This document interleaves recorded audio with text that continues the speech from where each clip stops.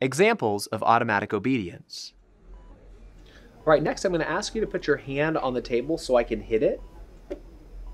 Although some may prefer not to request a patient to expose themselves to a painful stimulus like this technique is considered by many the classic way to elicit automatic obedience because it can provide an unambiguous result. Provided this is the only instance of automatic obedience during the interview, it should be scored a 1 for occasional. All right, so I'm going to ask you to do a couple of quick things. Go ahead and shake my hand. Wow, that's a pretty vigorous handshake there. Vigorous guy. All right, well, how about this?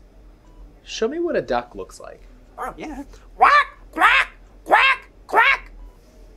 Bark like a dog. Woof, woof, woof, woof. And, how does a frog get around? Kind of hops around like this. Here we see the patient continue shaking the examiner's hand beyond what one would typically expect. Then, without question, he cooperates with a series of instructions to perform acts that clearly go beyond the social norms of a doctor-patient relationship and would normally elicit embarrassment.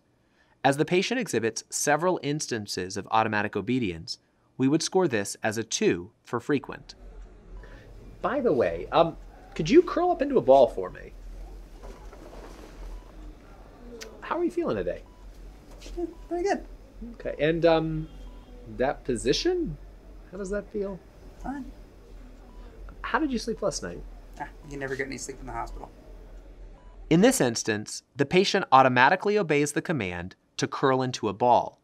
Although one would not typically begin a patient interaction with a command like this, if there is other evidence of automatic obedience, this type of command may evaluate for persistent automatic obedience.